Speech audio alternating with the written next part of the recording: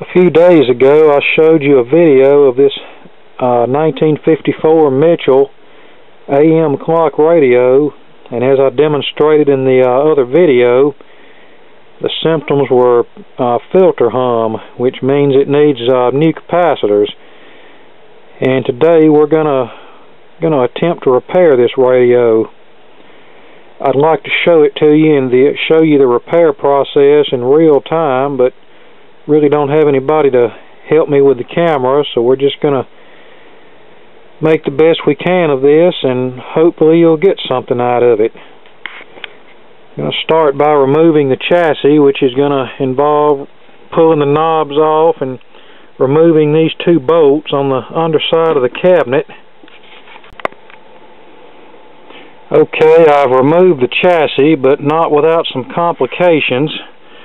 It seems that some jackass superglued the clock knobs onto their shafts, and this is one of those models that the clock remains attached to the chassis, so therefore the clock knobs have to come off in order to get the chassis out.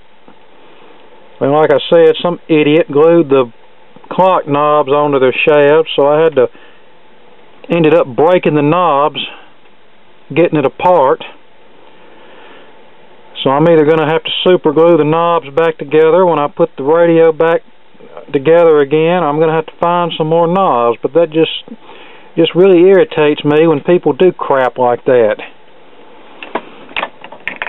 Okay, here's the top of the chassis. You can see the tubes and the tuning capacitor, the variable tuning capacitor, the loop antenna, the IF transformers right here. Here's your speaker and your audio output transformer. Direct volume control and tuning, so no dial string to have to worry about here. Okay, here's the underside of the chassis, and this is the main thing I'm interested in at this point. This is the multi-section electrolytic filter capacitor in the power supply, and that's what's causing the hum that you heard in the previous video. And just for good measure, I want to replace these other paper capacitors here. You can see there's several of them in here. And I'm also going to replace the power cord. So let's get started on this. Okay, here's the multi-section filter capacitor. And according to the color code, the blue wire corresponds to 50 microfarad, 150 volt, and the red wire corresponds to 30 microfarad, 150 volt, and the black wire is negative, so we're just going to simply clip this out of here.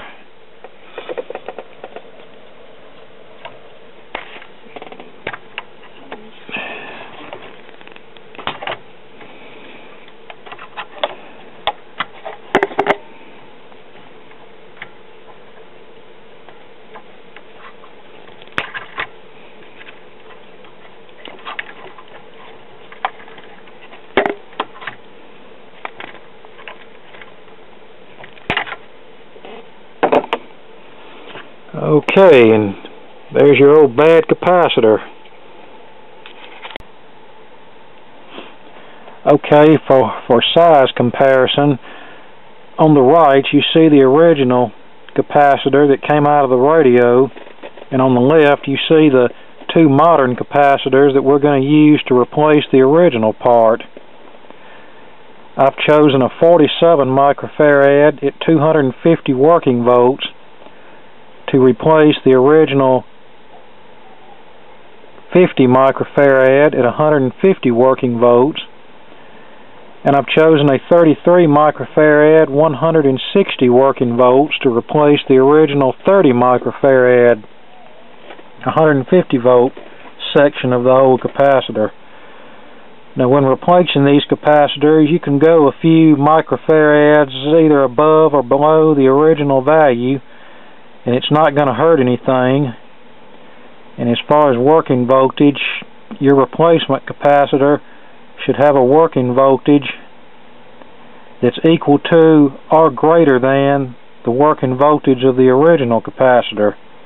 So if the original capacitor has a working voltage of 150 volts, it's perfectly okay to use a replacement capacitor with a working voltage of 160 volts, 200 volts, 250 volts, whatever. But you should never use a replacement capacitor with a lower working voltage. For example, you wouldn't use a 47 microfarad 100 volt capacitor to replace a 50 microfarad 150 volt capacitor. If you did, your replacement cap would go belly up in short order, and you just have to re-repair your radio. So you might as well fix it right the first time and be done with it.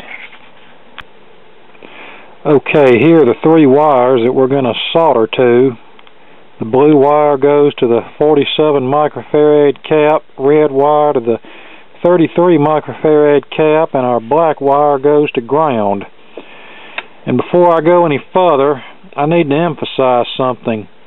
Electrolytic capacitors are polarity sensitive. It's very important that they be wired in the circuit correctly. On new capacitors, the negative end, or the negative terminal, is generally indicated by a band with an arrow inside the band, or a negative symbol inside the band that points to the negative terminal. This negative terminal should always be wired to the negative terminal of the circuit that the capacitor is being used in. If you wire one of these in backwards, you're going to have quite an unexpected surprise in the form of the capacitor possibly blowing up, as well as causing injury to yourself and the piece of equipment that you're working on. Now, whenever I replace an electrolytic capacitor in a radio like this, there are several methods I can use to mount the new capacitor. The first method is to unsolder these wires completely from the tube socket pin and just solder the new parts directly to the tube sockets. Or I could solder a terminal strip here, mount the new capacitors to the terminal strip, and solder these wires to the terminal strip. Or I could solder these wires directly to the terminals of the new capacitor, making sure that they're soldered good and each terminal is insulated so they don't become friendly with something else, and mount the new capacitor to the old capacitor mounting clip. And in this case, it would probably be necessary to use cable ties or some other mounting scheme to make sure these don't wiggle around. That's the main thing I'm interested in, making sure the electrical connections are good and solid and that the parts are not wiggling around all over the bottom of the chassis. To me, that's just unprofessional, and it's certainly not neat. So, let's do this. Okay, I've got all of our wires bent back into a U-shape, as well as the terminals on the capacitor. I'm just going to simply attach the appropriate wire to the correct connection, and then crimp the terminals to make a good mechanical connection, and then I will solder it in place.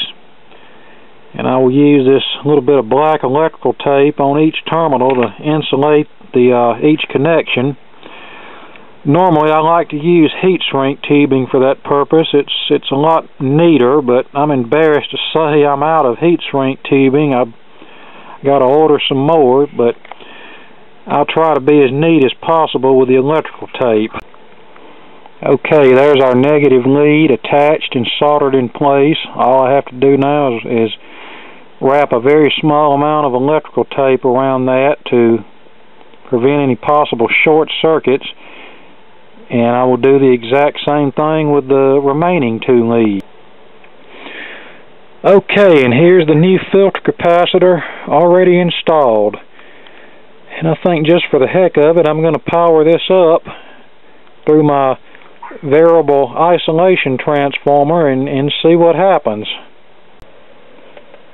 Okay, I've got this plugged into my Heathkit isolation transformer, which has a variable output from 0 to 150 volts AC, and it sounds like it's warmed up.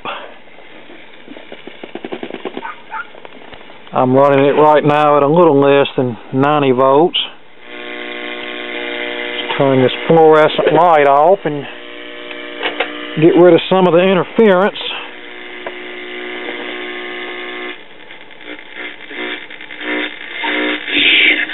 It's like a glorification of stupidity. You know what I'm saying? I don't like people.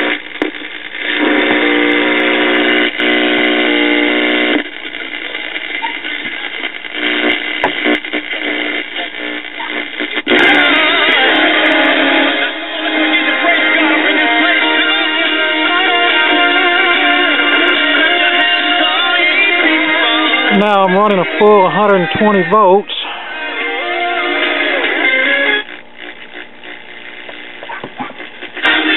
Something that greatly encouraged the customer and his wife. It was so encouraging, my friend listened to it for several days. Between two different visions of where the Democrat Party ought to go. One is the Clintons. Okay, not bad at all. And now we have to replace the other capacitors for improved performance and maximum safety, and replace this old power cord that has some cracked insulation in it, but I have the leads separated enough for a test. Okay, let's continue.